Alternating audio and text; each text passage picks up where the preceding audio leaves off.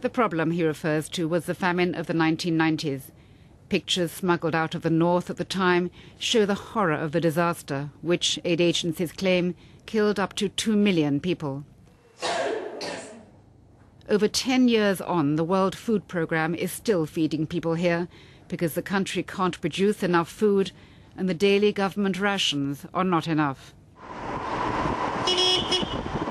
From our van, we could see shop fronts and stalls and long queues.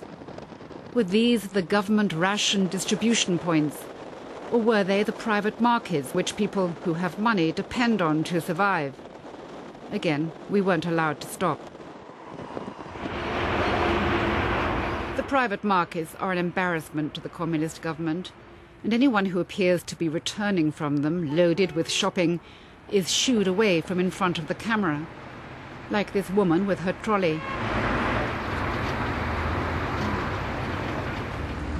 What's the matter with him? And a man with a bag on his bike.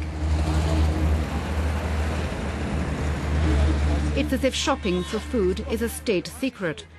Whenever I asked to go to the market, I got the same response. There's no market here. The market is not open at this hour. I just want to get a glimpse into how people in this country live. We were beginning to attract hostile attention, and so we returned to the official program.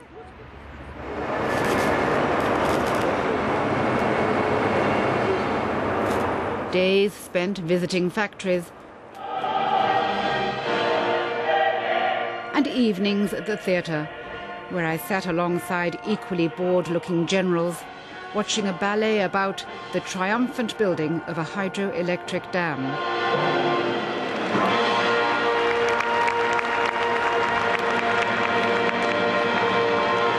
I was getting desperate. Mr. John? We've only got one day left here. Please, can we go to the market? Yes, but you can have a look around, but you can't make any films. I could go to the market, but not with a camera. The market was bustling with activity, and the counters loaded with local produce, vegetables and meat, and from China, electrical goods, fans, cooking utensils, clothes, shoes, bags, the lot. But it's private enterprise, and the government doesn't like it. 앞으로 사회주의가 완전히 승리하게 되면은 In the future, when socialism is completely victorious, these markets will disappear. For now, we will make no effort to encourage them or increase their number, and ultimately they must disappear. We were plunged into another of the country's many power cuts, while Mr. Rhee explained how the planned economy could meet all the people's needs. Just as he completed his speech, the power came on again. But it clearly isn't working. But you have power shortages. The United Nations agencies say that a third of your people are not receiving a proper diet. 나라의 경제력은 Even though the economic strength of our country might be judged by the availability of food and other commodities, you should look at the foundations.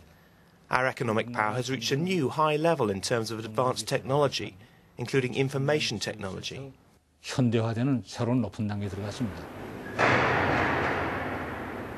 I asked to visit an example of this advanced information technology and was taken to the Pyongyang University e-library and introduced to North Korea's internal intranet. How do you access the World Wide Web? What internet providers, what search engines do you use? I can't directly. Ordinary people here are forbidden access to the internet. The dear leader has arranged for all that they need to know to be put on a closed system. You know what a hand grenade is, don't you? Yes, I know. The hand grenade was just going to blow up, but... The spoken English among university students is very good. How do they do it? Thanks to the great leader Marshal Kim Jong-il, we can see British films and even American films, even though the America is our enemy. For example, the sound of music.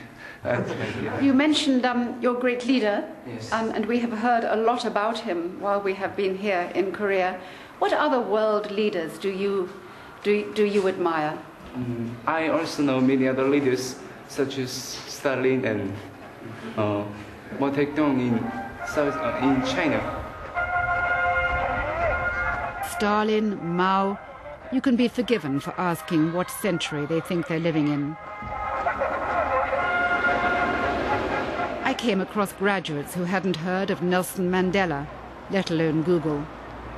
But then, if you're not told, how would you know?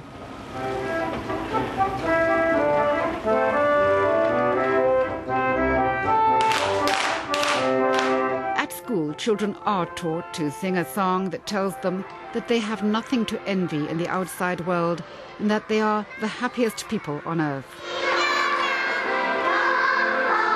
A kindergarten with its own indoor fairground. For more than a week in North Korea, they invited us to indulge in the fantasy.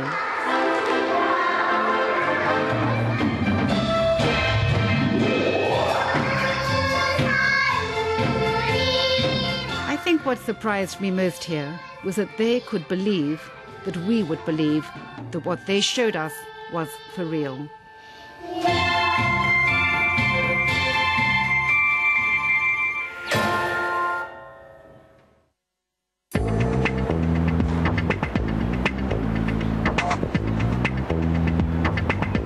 Tomorrow night I go to South Korea to find out what is really happening in the north by talking to defectors who have recently fled.